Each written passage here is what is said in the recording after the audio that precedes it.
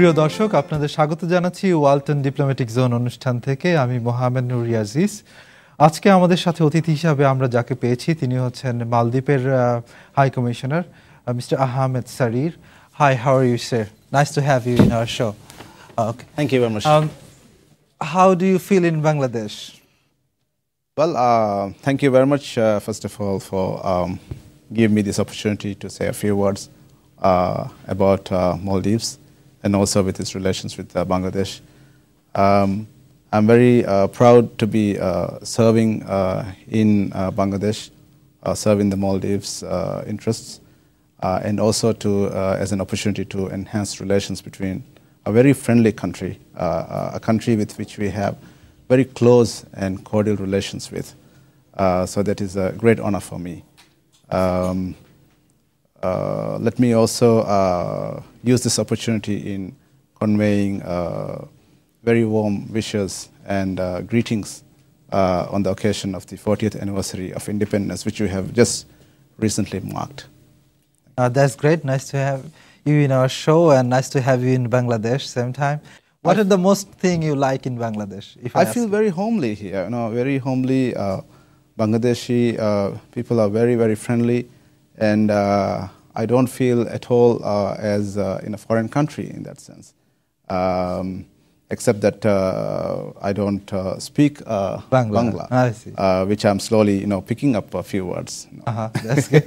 Do you know any word like in Bangla? Well, very few words. I'm just speaking just a basic greetings, and the Dhanyabad, thank you, and this kind of few words I'm just slowly picking up, and also say a few phrases to some people. These things. Are you living here with your family? I'm with my family, and the family is also very well settled here. That's nice to know. And the children are going to school here. School here. Oh, good, good. And let me ask you something. Please give us a brief description of the Maldives history, because so many people in Bangladesh, even though we are a SAARC-related country, we don't have that much idea, or some of them we knows. Would you like to please, how you define Maldives? Well, Maldives history, historical evidence goes to say that the Maldives, we have a record history of which goes back to 2,500 years, and then the country has been a very homogeneous society, one culture, one religion, and one language throughout its history. And throughout its history, it has been a fairly independent country, except for a very short spell during the 16th century. We were a British protectorate during from 1887 until 1965, when we attained full independence. Maldives was, throughout its history, being a sultanate, running its own internal administration, whereas during the British protectorate, our foreign affairs and defense were looked after by British. And then we decided to become a republic in 1968. So since 1968, we have been a republic. And in 2008, we had a major transformation in the country with a new constitution, which enshrined into a multi-party democratic system. General education, or you also invest on the medical and other field, engineering or higher education? Up until this year, we didn't have a university. I see. The first national university was inaugurated in January this year. And up to this time, we have had the formal schooling up to O levels and A levels. I see. And thereby, students will be going abroad to do their further studies. I myself has done my studies overseas. I see. Further studies, I mean. If you don't mind, you went to school in which country? I was in Australia. I did my undergraduate and masters in Australia. I see. And these are arrangements that the government has made with various donor countries, providing scholarships to the Maldives, under which the scholarship schemes, the government would provide students who attain certain passes to get qualified to go on scholarships. And so therefore, many students have been going all over the world, including the neighborhood, including Australia, UK, or other countries, These are either Maldivian government sponsored or donor country sponsored scholarships, plus many private students. We have to take a short break here, প্রিয় দর্শক আমরা ছোট্ট একটি বিরতির পরে আবার ফিরে আসছি আমাদের সাথেই থাকুন প্রিয় দর্শক welcome back after the break thank you for being with us now we want to discuss something very important Maldives and Bangladesh we don't have that much trade relation actually we can say its level is kind of zero so how we can improve this trade relation between Maldives and Bangladesh yes there is a great scope. There is quite a lot of prospects for cooperation in the trade aspects.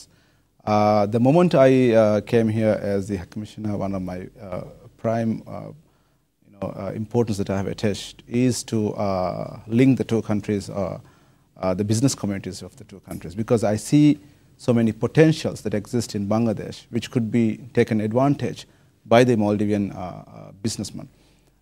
I see so much of very high quality products here going all over the world. You have so much of garments, very high quality to going to Europe and other places. You have very vibrant other industries like pharmaceuticals, which Maldivian traders can also take advantage of.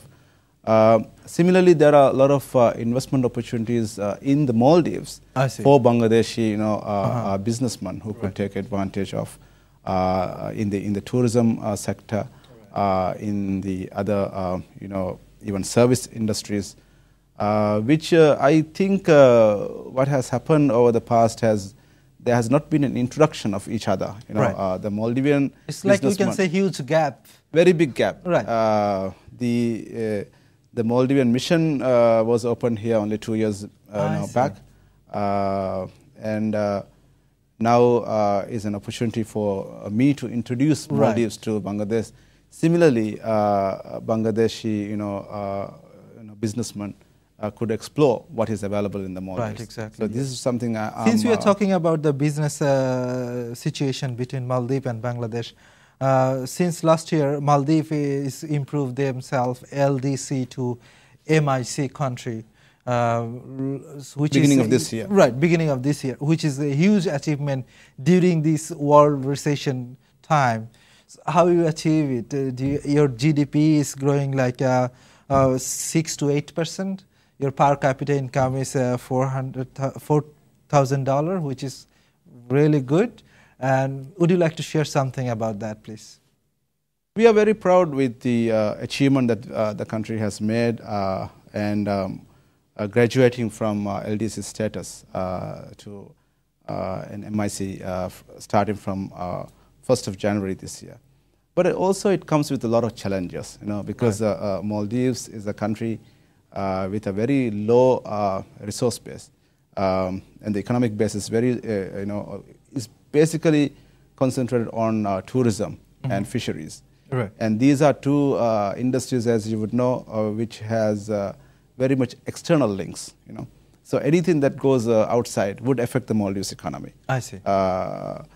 And any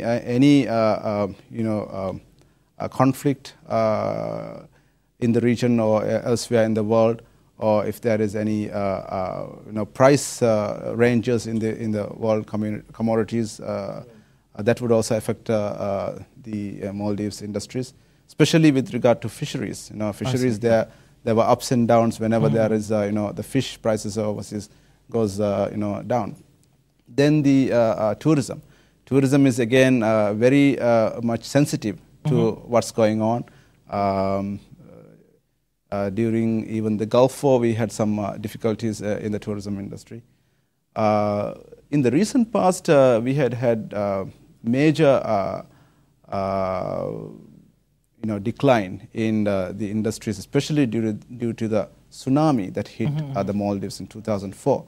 Heavily, actually the whole, we suffered 60%, over 62% of the GDP suffered greatly as a result of the tsunami. So do you overcome and the fisheries industry still hasn't really overcome with that tsunami, which are slowly improving. But the tourism industry was much more versatile, I would say. They were able to regain to the pre-tsunami levels even within 1 year's time. That's nice.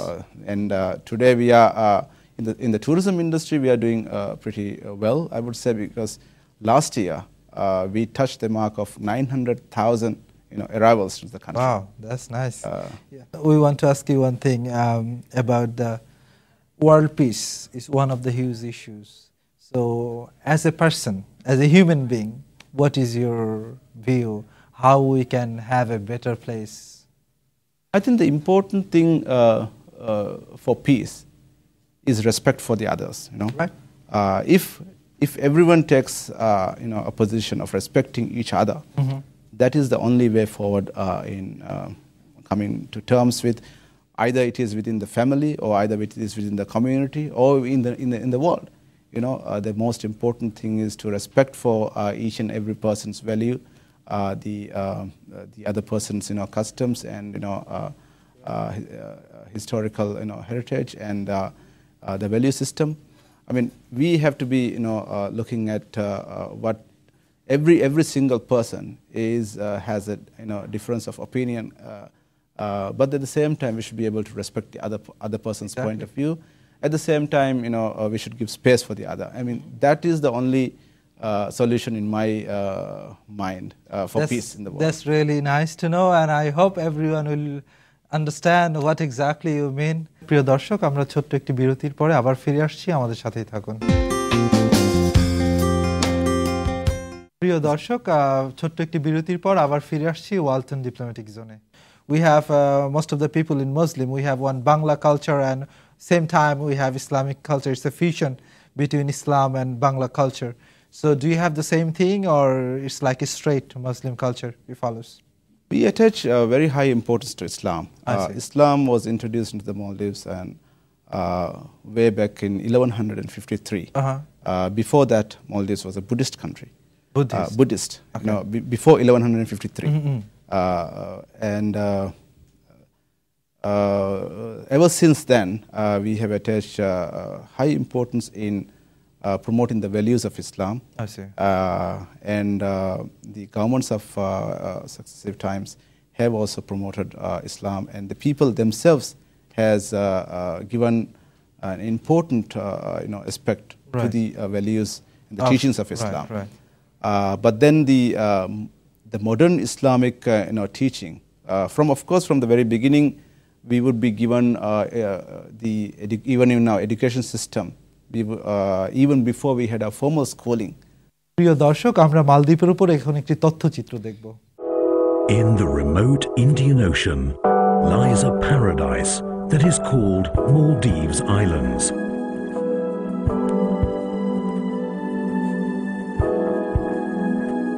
These are islands that are bathed in sunshine and washed with pristine blue waters.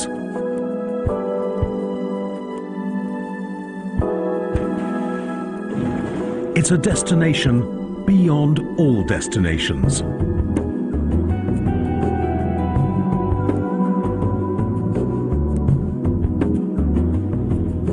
This is the only country where temperature-controlled swimming pool means endless, beautiful ocean that is studded with glorious islands.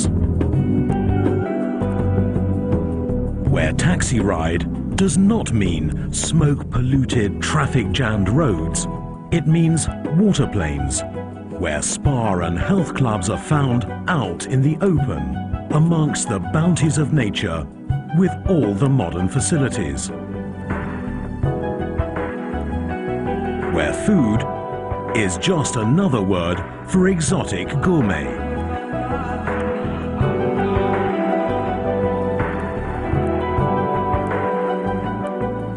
Where concepts of city centres are non-existent.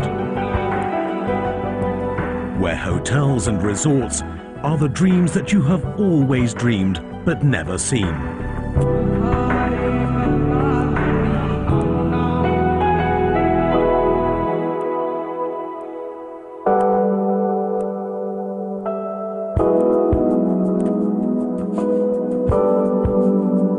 Where the word service is derogatory, traditional hospitality is all that they understand. Such is this dream country with its capital at Male.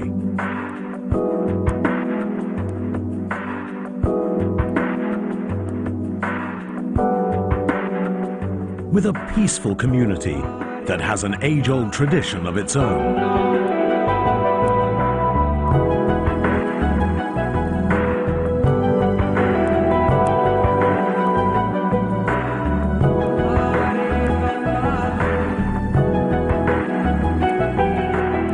With a modern airport that has a character and is connected internationally.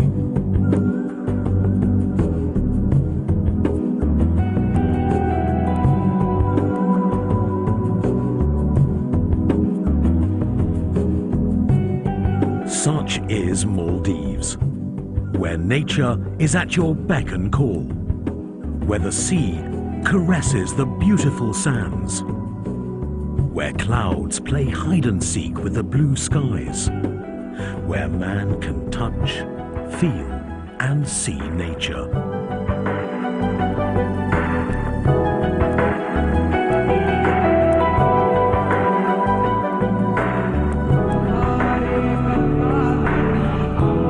Maldives, the sunny side of life. We are almost at the end of the show.